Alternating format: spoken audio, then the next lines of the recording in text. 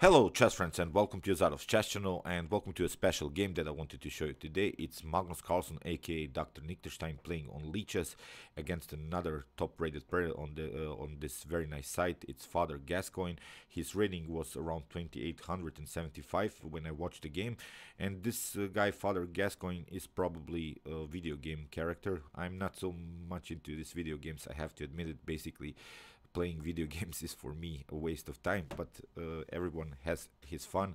I'm not going to play video games. Basically chess is my video game. I'm playing video only chess. So this game was incredible because Magnus Carlsen played this bullet game, and basically I told you that I'm not going to cover any bullet blitz or I don't know fast time format games, but in this game Magnus Carlsen played no inaccuracies, no mistakes or no blunders in this fast time format, and I've analyzed the game with this stockfish engine on Lichess, and here I can show you no inaccuracies, mistakes or blunders by Magnus Carlsen in this time format. Is really incredible.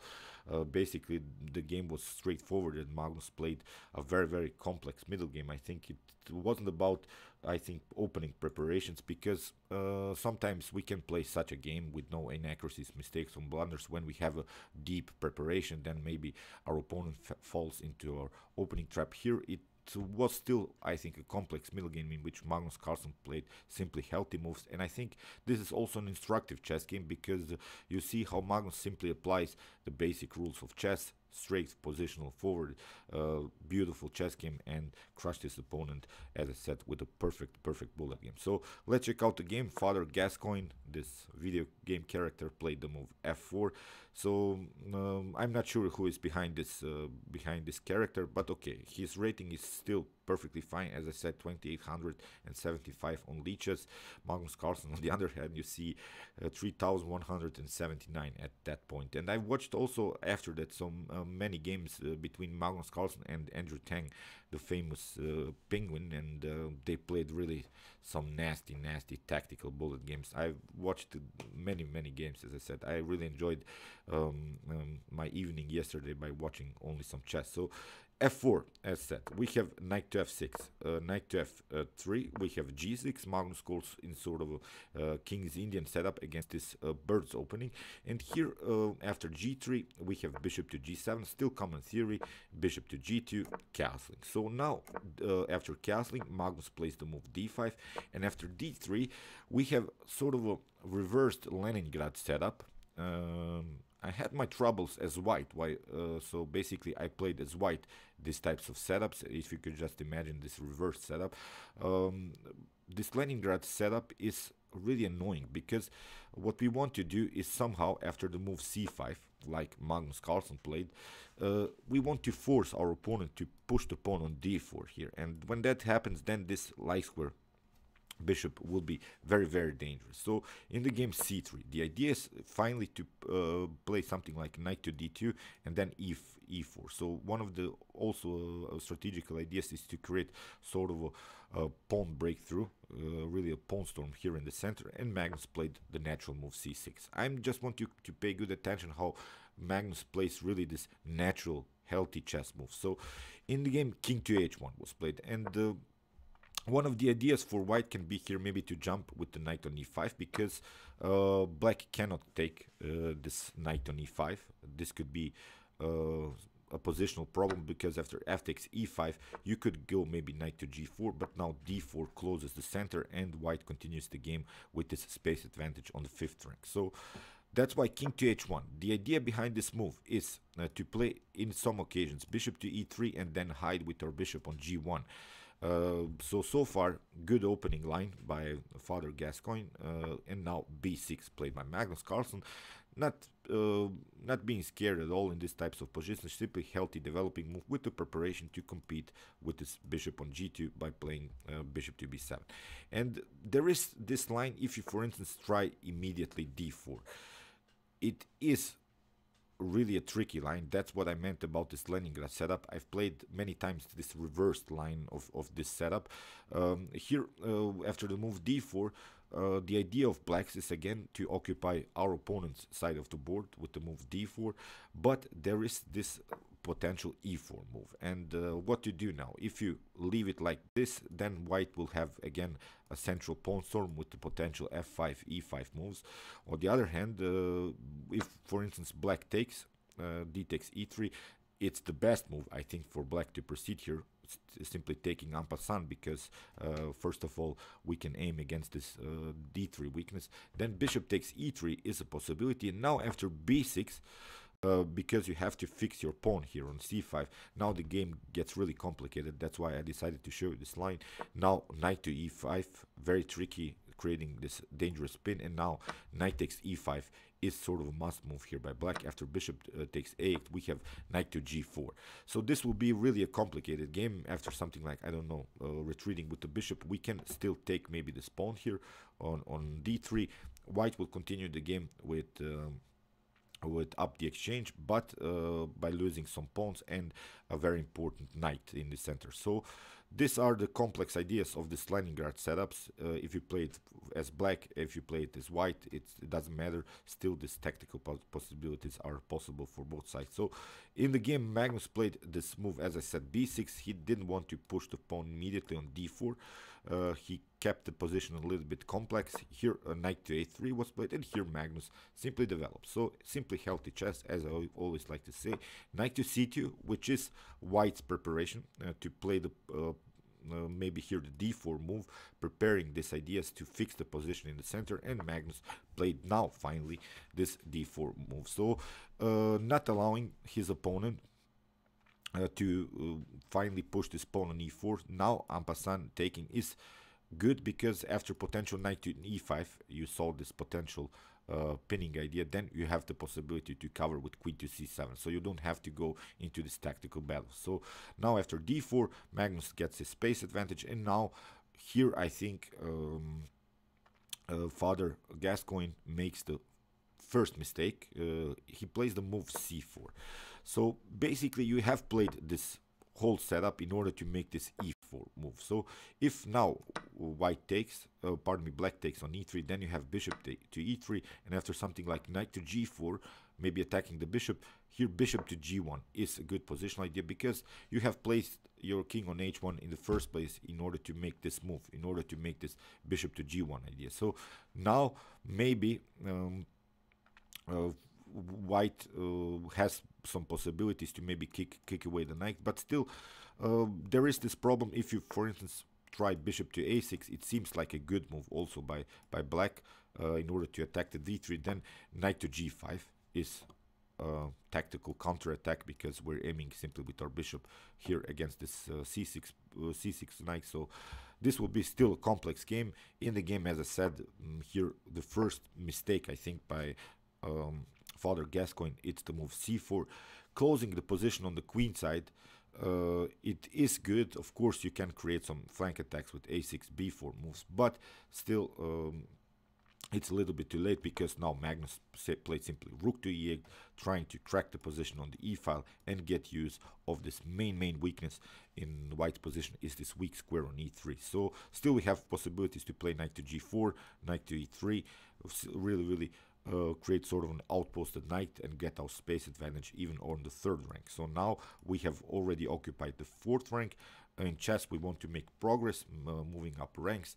Now it's time to occupy the third rank. So in the game, rook to b1 was played, and here Magnus again shows his great positional understanding. He played the move queen to d7. Simply healthy chess, as I always like to say. Now he has finished his development, the rooks are connected, all of the pieces are out, we have a space advantage, perfectly fine position. Most of us would try maybe something like, instead of this queen to d7 move, would try maybe to block the queen side with some a5 move, but not Magnus Carlsen. He knew that after the move b4, basically it's a good move for black, because now after knight to b4, knight takes b4, c takes b4, he invited this rook to come into the game, but now at least he has accomplished after this move knight takes b4 that now this bishop is perfectly fine. This bishop is aiming. So here in the game, knight to g4 played by Carlsen, finally trying to occupy this e3 weakness. And now here you see white has to retreat. This rook is a little bit an object of black's attack. It's really endangered here on on b4, so rook to b1. If you try, for instance, h3 here, then I think again it's not such a good idea, because we have this very annoying move knight to h6 here, and then the idea is to play knight to f5, attacking the g3 weakness, and still have the possibility to occupy the e3 weakness. So there are many weaknesses now in white's position. Here g4 would be a possibility, but now f5, cracking the position.